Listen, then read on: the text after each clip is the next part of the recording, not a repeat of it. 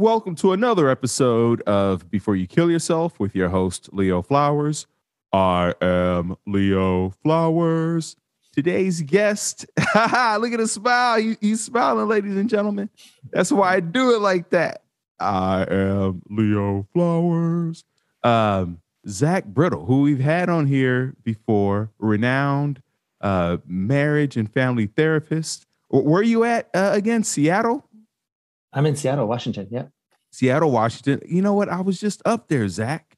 I'm gonna be back up there in April, May, June, September. Why? In the next few months, I'm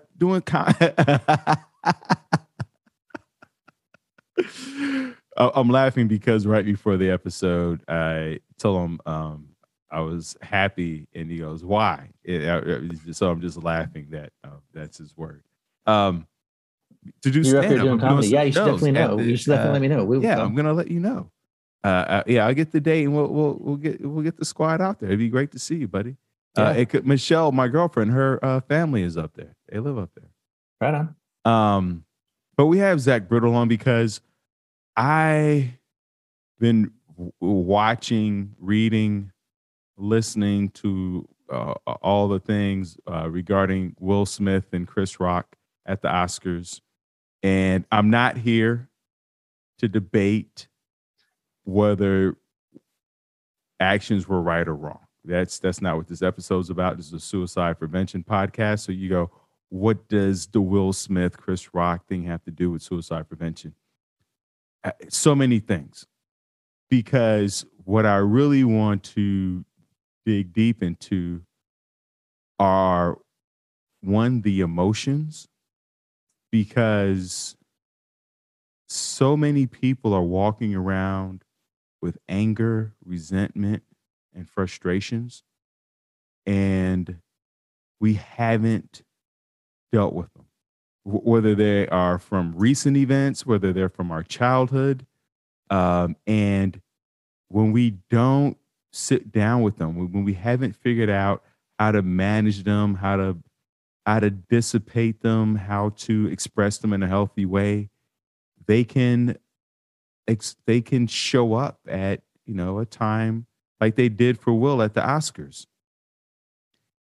And at that moment, it's not to say it's too late, but we can't pretend that our internal experiences are not that, and that we can just handle it, and that I'll just push that down and move on to the next day. Sure, you can do that once or twice. You could maybe even do that for weeks or years, but at some point, there potentially is going to be an eruption, as we witnessed. So I want to start there because the way I did you watch it, Zach? I've only watched it on the replays and kind of seen it all on Twitter. I did not watch it live. No. Okay, so I want to talk about this from an emotional perspective, and then tell me how you feel about this. Okay. When Chris Rock said what he said about when he told a joke about Will Smith's wife, we see Will Smith laughing. That's right. So to me, that denotes a kind of people pleasing. This is a joke. I'm going to go along with this. Ha, ha, ha. Right. Then Will looks at his wife and sees she's not laughing. So I'm imagining at that moment, Will is now feeling shame over, sure, I wasn't just laughing at the joke. Now probably to Jada, it looks like I'm laughing at her. So now with that shame comes some guilt of like, I have just done something wrong. And then there's anger at like, the joke made me feel this way and has me laughing at my wife. And my wife has to go through this again because Chris Rock had made a joke about Jada at a previous Oscar event. And so we have this whirl of emotions of going from people pleasing of just, I'm just going to go along with this thing that's a little uncomfortable, but haha, to shame, to guilt, and then anger. Would you agree that maybe that was progression of emotions, or am I missing one, or do we add one? I don't know. I mean, there's a couple of words that pop into my mind about that moment. And one was probably embarrassment, and then a little bit, frankly, of emasculation. I mean, he turns to his wife and she says, what are you doing, you little boy? Laughing at this unfunny joke about me that you're supposed to, like he immediately goes into like, I think shame is the right probably label for that, but it's almost like he had to go figure out how to reclaim his manhood. And I don't think it was Chris Rock that emasculated him. I think it was Jada, which is certainly her prerogative, but that's, yeah. I'm not criticizing her for that, right? She had the real feeling that she really had. She wasn't like she was punishing him as much as that feels to me closer to what the transaction was between the two of them silently. So, okay. So talk to me about that look and emasculation, because that's something that has not even occurred to me, but I'm very familiar with that feeling of feeling emasculated and how reactive that can make me feel. So please share more about that. Well, there's a very, I think you're about the same age as me. Back in the 70s, there was a really hot kind of psychological theory that was emerging. It was called transactional analysis. You remember that? TA for tots or TA for kids. No. It's all about I'm okay, you're okay. Remember that? Yes. Right. So part of the transactional analysis, though, includes this idea that everybody has inside of them a parent, an adult, and a child. We all have those personas that are operating in different ways for different reasons.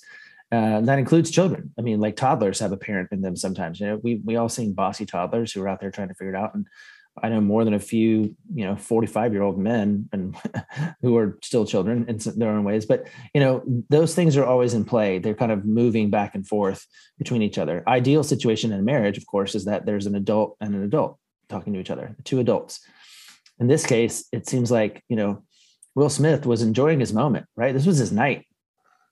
This was his night, and I don't know if it was inevitable that he was going to win. I didn't know if he was a front runner or not, but he's just enjoying his moment. And he looks over, and I don't see the look that she gave him, but she definitely had kind of a parental vibe, like the parent in her was coming out, and so that forces him to become a child, right? He has to go to child at that point because he's being parented, and so what is his response? He's got to figure out how to unfeel that.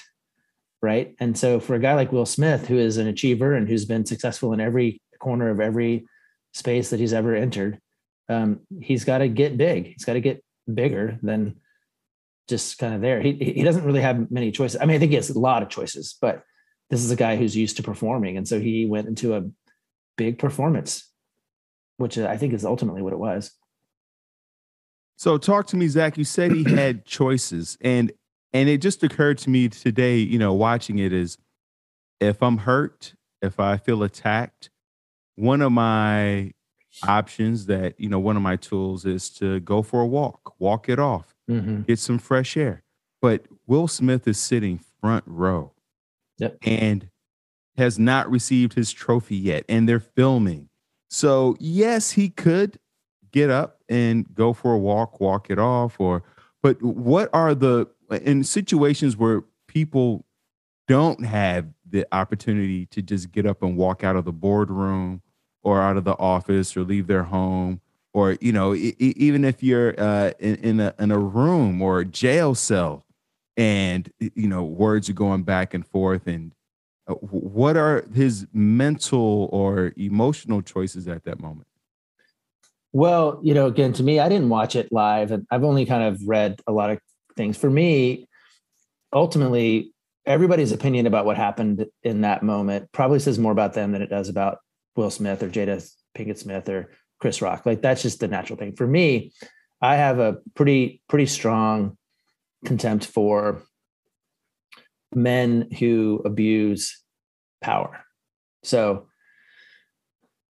all I know is here's Will Smith. He got offended. And at some point, he decided it was a good idea to stand up and slowly walk over to another man on television and physically slap him. Now, what other choices did he have? Like all of them. I mean, the reality is Chris Rock didn't attack his wife. Chris Rock made a joke that was unfunny and offensive, but it wasn't like he was threatening her. There wasn't. So that's where your mama bear thing kind of falls apart a little bit. Because it's not like there was a predator out. I mean, if I'm in my best brain in that moment and I'm feeling the same exact thing next to my wife, who is clearly hurt and offended, if I'm in my best brain, and I don't know if I am, right? Like, because I'm on TV and it's loaded and it's my night. But I think the choice that I would have hoped for him would be to have turned directly into Jada's space and say, I got you, I got this. Like, I'll talk to him after the show.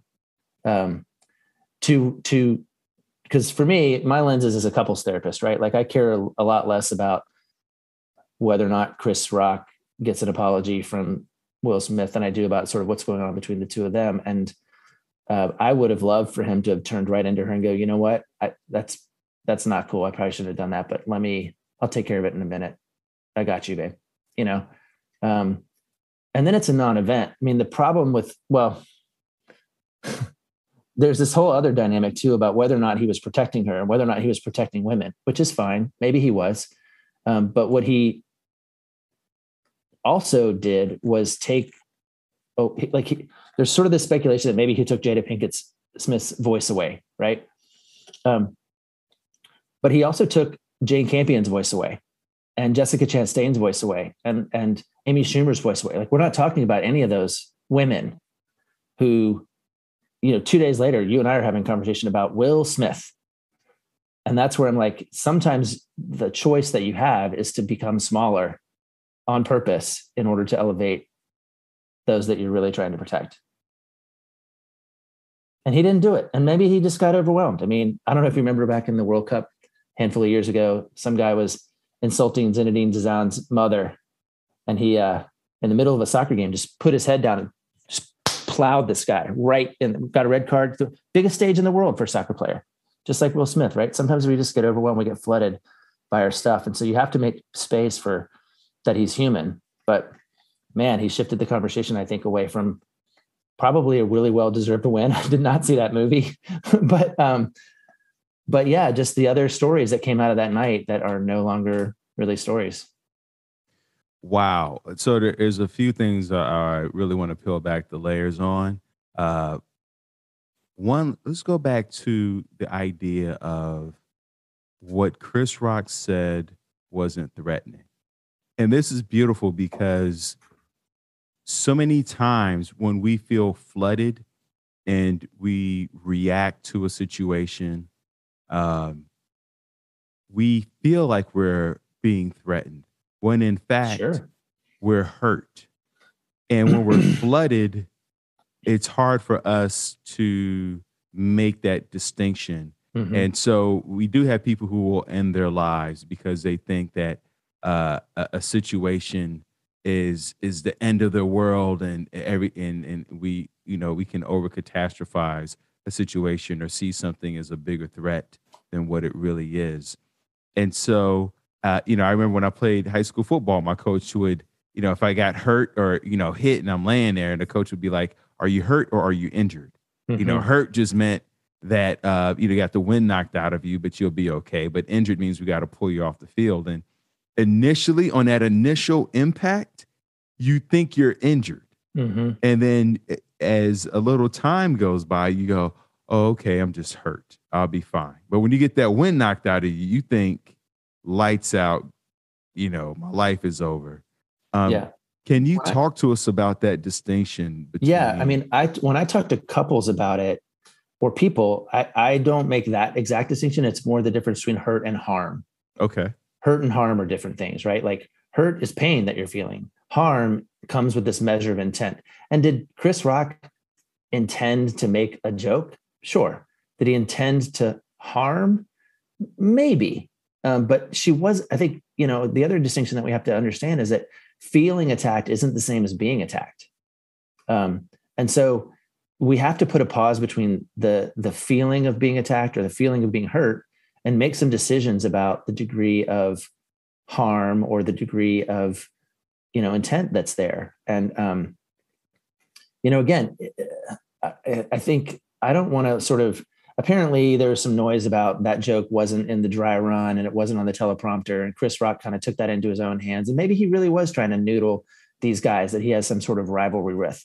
But again, he wasn't raising it to the level of attack, right? Everybody in the room understood that that was the nature of the game for a moment until it shifted between Will and Jada, right? And so for me, it comes down to exactly what you're describing. When we feel hurt, the first thing we have to do is pause long enough to discern whether or not that's an actual threat or a perceived threat. And I think Will Smith had a choice to honor the hurt without having to respond to a threat that really wasn't a threat. Right? I mean, it was just a dumb, mean joke. Hurt is, I had one of my old roommates said something that really hurt. And I'm 46. I just turned 46. And Zach, it was the first time in my 46 years, I was 44 at the time, actually, that I had ever admitted when someone said something that hurt me. And Zach, when I tell you it was the hardest thing that I ever did, it had to be one of the hardest things I ever said. Not did, but said. It took so much energy. I was like, I remember pacing in my room back and forth being like, that really hurt. Just go out there and just say that what she said hurt you. And I was like, just do it. And I was like, come on, you can do it. Like, I'm like literally pepping myself. Why is it so hard? Is it harder for men to admit that they're hurt? Or is it just harder for people in general to admit that they've been hurt? And what's underlying that? Why can't we just, because I can't remember the last time I heard somebody say, that really hurt. We just lash out with anger or we shut down and withdraw. Yeah, what's interesting to me about that is that you didn't have a hard time admitting that you were hurt because you knew it, right? You admitted you were hurt. You had a hard time admitting it out loud, right? You were able to say, ow, and check in with your body and pace a little bit and go, ow. The harder part was inviting somebody else to be a part of that with you, particularly somebody that you didn't know what kind of response you were going to get, and ideally, you're building trust enough inside of a relationship that you can sort of, that's what I say to Rebecca all the time. She says something, I go, ow, because I'm really careful to make sure that I don't say, you hurt me, right? I just go, ouch. Or sometimes I'll go, you want to try again? Because I don't think the people that we spend most of our life with are trying to harm us. But it's information, right? It's just information that your body's giving you. And so I don't know the situation you're describing exactly or how safe it was, but I think part of it, it's vulnerable to let somebody else know that they've hurt you. Because I don't think we have a lot of examples of watching people do that where the end is more intimacy, right? Like the ideal situation. I always ask people, I was like, what's the ideal outcome of conflict? And it's makeup sex. For a couple, like the ideal outcome for any argument is makeup sex. It's conflict that leads to deeper understanding and more intimacy. And I just don't think we have a lot of examples of that. And that's why that thing was so disappointing, because, we're having a whole conversation about the appropriateness or not of Will Smith's emotional outburst or Chris Rock's joke or Jada's role in it. But we're not talking about what it means to actually just treat each other with fundamental regard. Fundamental regard. Say more about that, because I don't quite understand. Just like, hey man, you're a human, I'm a human, or even like for him to go to, I don't know, dude, that setting is so weird. We have all these famous people who are doing they're in a made up room with a made up contest about made up things that are literally all made up. So it's hard to understand what's real and what's not real. But, the ideal outcome of that that joke maybe is a thoughtful conversation about alopecia, or a thoughtful conversation about the role of comedy in marriage, or I don't know what it is, but like we're not having any of that. We're not talking about just what does it mean to be in a world that we're trying to make sense of things with respect and regard for one another. And I don't know how comedy folds into that, because comedy is supposed to make us consider the absurd, and it's supposed to make us go, oh, I did not see that coming. Like that's the purpose of comedy. So it's really hard to understand a little bit of, I mean, imagine how much different that whole thing would have been if they're just at a dinner party around the table. Chris Rock's there with his wife, and they're all just kind of sitting there. He goes, "Yeah, I can't wait to see G.I. Jane 2, Jada Pinkett in it." The room gets really awkward and quiet and weird. But then maybe the conversation opens up. So it's hard to understand exactly what could have gone differently. But I think when we concentrate on just treating each other with a sense of your humanity matters to me, then we can change the nature of it all. Well, yeah. Well, so much talk is about,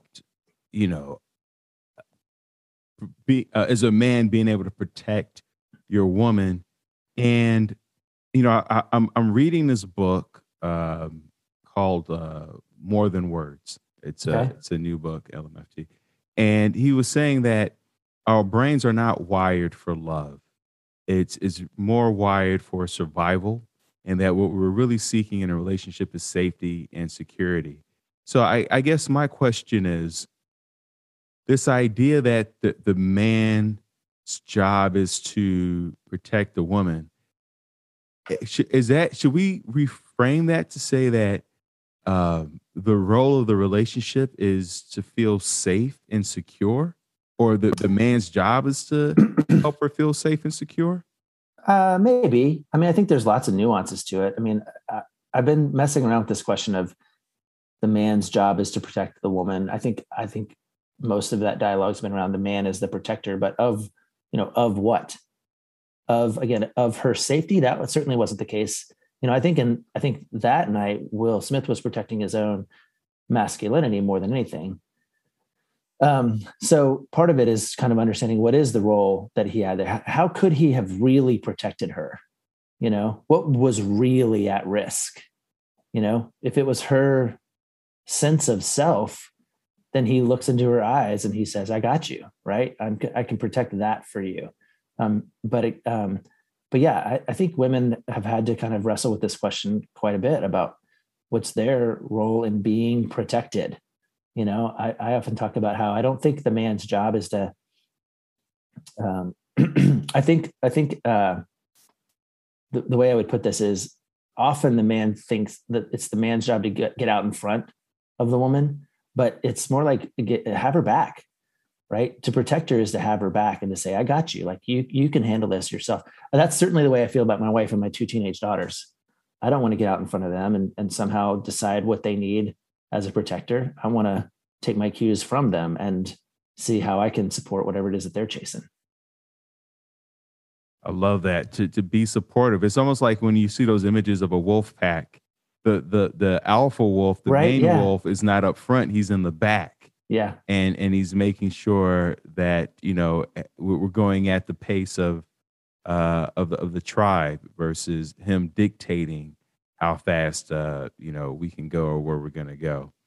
The other thing that comes up, because you talked about your wife and you talked about your daughter, what conversation, I don't want to use the word should, but what would be an effective or conversation to have going forward for Will Smith with his children, and for Chris Rock and his daughters? They both have, Will has boys and girls, but Chris has 2 daughters. I don't know if that's too vague of a question, but when I'm thinking about this, I'm thinking about, what do you as a parent say to your children about what's happened, and is that different than what you say to the world? Well, I can tell you what I think as an actual parent of my actual kid who is in the industry. She's an actress, and so she's kind of got some connection to some of this energy. The first part is it's really hard to understand in terms of where we're sitting, what's real and what's not. Right? Jimmy Kimmel was talking about how when he first saw it on TV, he thought, "Wow, Will Smith did a great job with that slap. Will and Chris really choreographed that really well," thinking it was a joke. And it was only later that they found out it was real. So if I'm Will or Chris and I go home and I'm like, "Hey, we need to have two different conversations here. We need to have the one conversation about what happened on the television and what we're going to do with our publicist and our, management team to sort of correct and direct the traffic here." That's just business, right? The other part though is, I don't know enough about what it's like to be inside those homes. Most of the people that I've met now in the business, they're just regular people. I mean, just regular people who put on these costumes called celebrity every now and again, and they go march around and, get their paychecks, and they go home and they try to figure it out. And I think I think the part that's missing from Hollywood, or all the part that's made up, is that just what is really, really there, what is really here. And only Will and Jada know what's really there. Only Will knows what's really there with his kids. Like if he goes and offers them another apology for some embarrassing thing he did, are they going to roll their eyes, or are they going to go, "Okay, Dad, how are we going to lean into this? Like, how are we going to make this happen?" And that's the conversation I had to have with my kid, was both versions, right? I had to have the one about what did I think about what happened on the stage? And then I had the other one, which was what really happened. Oh, well, Jane Campion directed this movie in New Zealand that was based on a Western and created a whole story in a universe that didn't exist. And was the second female director to win in consecutive years. And then Jessica Chastain, who's been hustling. She did this thing. And how about that queer lady that won the Ariana DeBose, who won from West Side Story? Like I wanted to shift the conversation pretty rapidly toward what was the new ground being broken. Because that's what Will has to do now, is break new ground and to kind of show people that not only is he really good at writing a statement and then releasing it on Instagram, but he's willing to kind of put his money where his mouth is. And I think that calls for some kind of energy around changing the conversation and pointing it in a different direction. I love that. Yeah. Cause I read his apology and it was lovely. It was great. Like a great apology. Yeah. Apology. Yeah. So can you break down what makes a great apology? Because we've seen some horrendous apologies made public, like, oh, that was not an apology. Yeah. So what are the components of an effective apology? Well, I think number one is acknowledgement that the thing that needs to be apologized for, it actually happened. Like the thing that we all know happened, it happened. It's not an accident. It's not a got away from me. I made a choice, and that choice was inexcusable and indefensible. I think were the two words that he uses. Like, I think it's really important to acknowledge the people's reality, particularly with your loved ones, right? Your loved one says, "Ouch, that hurt me." It's no good to hear, "I didn't mean to. Oh, I didn't mean to hurt you," or "You shouldn't be hurt because that was not a big deal." It's, "No, you're right. I did say that thing, Leo. I did say that thing that hurt you. And I want to validate that is a real thing that really happened to you." That would be number one. I think number two is some expression of empathy. Like, I am horrified that this occurred, or maybe I'm thinking back to you and your buddy or whoever it was that said the thing that hurt you. Go, "Yeah, and it makes sense, man. If somebody said that to me, I would be hurt too. If I watched somebody else do what I just did, I would be mortified." Like some expression of empathy around that. I get it. So I guess number one would be I did it. And number two would be I get it. And I think if there's a third thing, there has to be this commitment to change, right? A commitment to altering the relationship or altering the behavior or altering the landscape, which of course is really easy to say and harder to do, but I think it ought to be included. We ought to say, "You know what? I don't want to be that person in your life. It makes you feel yucky." Or I don't, some offer of repentance maybe would be a good way to put it. And I do think that there's an art to the apology. I think there's also an art, Leo, to receiving an apology. And I think the first part of that is saying, hey, thank you. Thank you for offering to repair. Thank you for, I know that was a big deal. I know that it means a lot. It means a lot to me that you would meet me here in this space. Like that could be enough, right? Now, I think what comes next is one of two things. One might be, I forgive you. It's all good. Water under the bridge. We got this. Like I'm ride or die. Let's go. We can cover this. But the second one, if you didn't get what you needed, is to say, I think I still need this part. There's another part of it that I think would be helpful for me to hear from you. And maybe Chris Rock goes, you know what? I'm sorry too for making this joke, and I'm willing to offer that apology. But I think we both owe an apology to, Jessica Chastain or whatever, to the Academy or to, I don't know what it is. I'm not speculating about that, but I think if you get an apology, start with gratitude. And if you still need something more, ask for that as a functional adult, that you brought up an interesting point of a joint apology, right? Like that they both could make I know they made separate apologies, but I don't know if you briefly mentioned it and I kind of interpret it as if maybe they both made an apology together. I'm not sure if that's what you were saying. I don't know if I was trying to prescribe that as much as just speculate about what does it take for these two guys who have dominated the news cycle for 24 hours, 48 hours now, the entertainment news cycle, to make some amends, I think that's a worthy question. And there's a version of the whole thing in which Chris Rock is not culpable, right? I mean, there's a whole point of view, I think, that you could take on that. But, still, he has an opportunity to do something remarkable. And I suspect he'll do it. I mean, for all accounts, Chris is a good guy, and so is Will, so I think they'll find a way to message the right thing, but we'll see, right?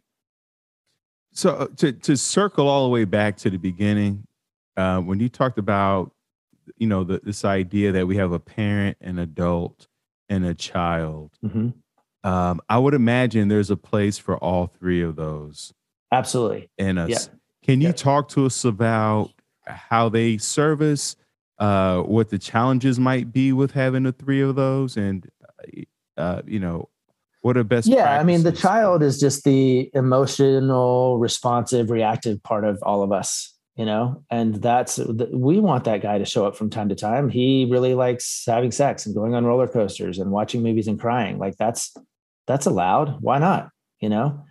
Sometimes though, he or she, I guess in my case, it's a he doesn't know what to do with shame or embarrassment or anger because he's not operating out of his best brain. The parent is the corrective, directive version, right? The parent is the one who's in charge, who has opinions, who needs to make sure that he's directing traffic, and trying to kind of certainly manage the child. But sometimes it's complicated when a parent tries to manage another, like an adult, right? That's where the transaction gets broken. And then the adult is the one who's sort of the most rational of us, the one who has access to the pause, the one who's able to sort of discern the best choice to make here. It's really hard to do when you're flooded, as you noted earlier on. But the functional adult is the one who ideally is in charge of the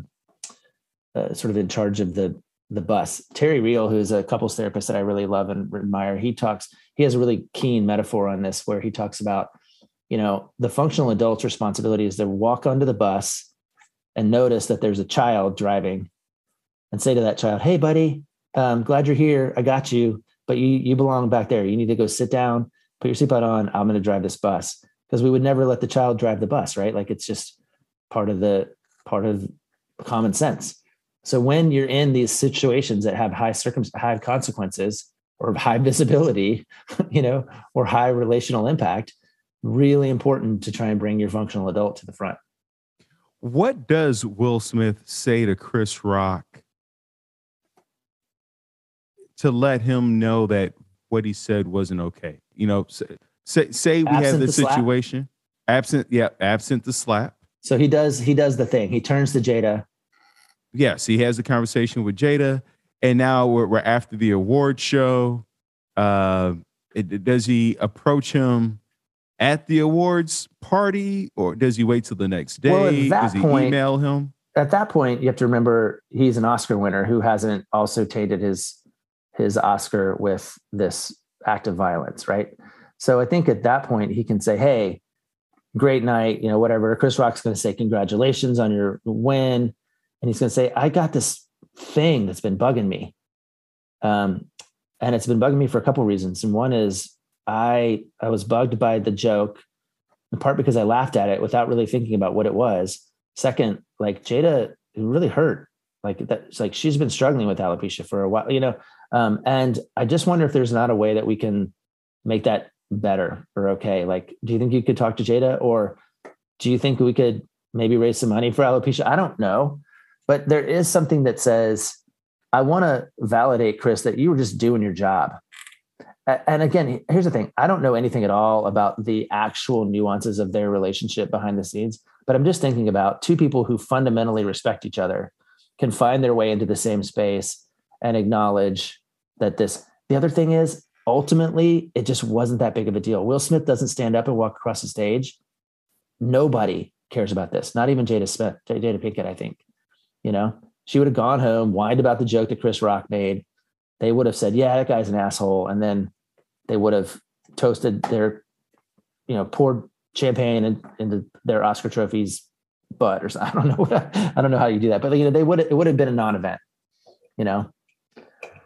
Yeah, I imagine so. I've had a similar situation happen where I was on a date and a buddy said something that really bothered me, and I verbally reacted, and then I realized that he didn't realize the impact of what he said, and in my head, I was like, full well what you did and why you did it, and the impact it would have. And looking back, I realized I truly could have pulled him to the side and said, hey, what you said and blah, blah. And what I love in your apology, or what, not the apology, but in the Will Smith talking to Chris Rock, behind the scenes, was you included we. Like, how can we, versus putting the onus on him to make the amends or him to figure it out? Like, you blah blah blah. Can you talk to us, like, why did you use we? Why does it sound more collaborative? Well, I mean, it's that in that case, I was just sort of imagining, what does makeup sex look like for these guys? Like, where they create something new, they create something that feels like. But the other thing is, I think people like a story of reconciliation. We like that story. It's a great model for, what I think the world ought to be like, right? It's reaching across the aisle. It's coming together. It's stuff that we haven't seen a lot of in the last couple of years. So for me, it's like, what would it mean for us to actually find a solution that works for us both? I think that just ought to be the posture that we engage difference with. Like, what's going to work for us both here? And in this case, I think what's going to work for us both here that actually draws attention to others. Tell me more about that. You meaning in terms of like, if we're talking about Will and Chris, about like what can work in turn, and then that also highlights the other. Again, I just have a lot of contempt for men who abuse power, and so in this case, these two men have again dominated the news cycle. And would it be cool if they pointed to something else and say, "Hey, don't look over here. Look over there. This isn't even about us. This is about, trying to help." I don't know. Maybe for the first time in my mind, the first time ever, it popped into my mind that what about these kids with alopecia who are watching the Oscars? Like, were they offended? Do they need a symbol of hope or whatever? Jada Smith today, I think Jada Pinkett Smith, she posted something today about how she's here for healing. Like, she's all about healing. I'm like, let's do that. That necessarily requires that we point to the other. What's fascinating about that is I am in a 12-step program. for my sugar addiction, and I've shared that with others. And one of the things they talk about is, when you're in pain or when you're hurting or you're kind of flooded, it's to do for other people, to be Mhm. of service. Yeah. And so it sounds like that's part of what you're saying here of like, listen, while we have all this attention on us, we can use this to shine a light on bigger causes, bigger issues, or people doing really cool and wonderful things. So we can go from abusing power to using our power to propel others forward. Yeah. And again, I as a middle class white Christian cis guy in America right now, I feel like I have a kind of a job to sort of back off some of this like a little bit and try and get my energy behind, in specific cases, my two teenage daughters and my wife. But yeah, I think that'd be great if more of us got out of the way and used the privilege that we did have to make it an easier road for others. Zach, this was incredible. And is there anything else that you feel like we need to cover on this topic in terms of managing emotions, how to repair, how to turn towards each other Yeah. in conflict versus feeling like we have to handle things independently? Is there anything that we? I mean, I guess for me, it's unless you are physically in danger, being attacked by a bear, right? It's always good to pause first. Always. Like it costs you nothing to wait and measure your response and call on that adult, right? Um, and I think again, wisdom is learning how to create that pause and to make the right choice about what's to do. And turning toward your partner is rarely a mistake. Offering repair is rarely a mistake. By the way, there's always, always, always something you can apologize for. Always. It's not binary, right? A really good example, Chris. Maybe Will Smith was the lone offender, but Chris Rock could apologize for telling a joke that was out of bounds. And now the two of us are in a relationship where the two of us are taking responsibility for the way we behaved, and the way that we, what are we going to do about it? That's, I think, what the beauty of even being in a committed relationship, which is my jam, 40 hours a week, but is what can we do to make this thing better for us and for those that we love and care about, often our kids, but it's also our community or whoever billion people might be watching on TV. Are there jokes? Jokes. Are there books that you would recommend for people to one, learn how to turn towards each other, two, to learn how to express or even become aware? Because I think a large part of it is we have these emotions, these feelings that come up, and we're not quite sure what they are to even label it. Like I was aware that I was hurt, but that's only because I understood the vocabulary and the but there's so many people who aren't even aware of when they're hurt. So are there Yeah. books that would help us, or in terms of apology or I'll tell you about 3 books. Let me look one of them up right now. Hold on. And how long have you been married, Zach? We do 25 this summer. Oh, what a quarter of a century. I know, right? Congratulations, buddy. Yeah. So, okay, here's 3 books. Number 1, this is my all-time favorite recommendation for couples who are trying to make sense of or find new language around their relationship. It's a book called The Course of Love. It's by Alain de Botton, who is a philosopher. The book itself is a novel about a couple that's kind of making their way through their life, but he writes it in 2 fonts. He writes it in regular font, and he writes it in italic font. And the italic font is all the philosophy of relationship connected to the narrative that he just gave us in the regular font. It's a brilliant, brilliant, brilliant book. It's easily the best relationship book out there for people. It's not a to-do book. That would be the second book. The second book is called We've Had This Fight Before. It's by a woman named Claudia Grauf Grounds, and It's a really fantastic book written for people with ADHD, lots of cartoons and bullet points and whatever else. But it's based on the premise that couples don't have 300 fights. They have 3 fights. They have the same 3 fights over and over and over again. And there are specific skills for people who are in that sort of thing to help them navigate those 3 fights. And the third one is a book I have not read, but somebody just told me about, and it's a direct answer to your question, but it's Brene Brown's new book. It's called Atlas of the Heart.